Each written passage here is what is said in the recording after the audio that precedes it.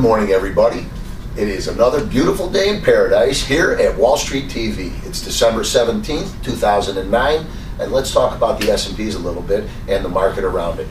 First, unemployment came out a little worse than expected. The adjusted unemployment also worse than expected. Now, looking at the numbers as we see them for the previous week, things are not looking so good as far as people hiring during this holiday season. So all the expectations and higher expectations of things looking better are starting to make the market look a little toppy. In the S&Ps, they're already down a little bit, so I think that we could see some further pressure on the downside. We had a level of 98.5, and if we sustain under that level of 98.5 in the S&P futures, that's 1098.5, we could see them push it down to at least an 83.5 level.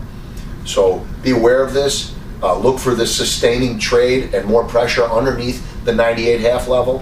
1100 even was our down pivot, and our next level would have been the 98.5 level. But now we're down trading at this point in the morning 97 even.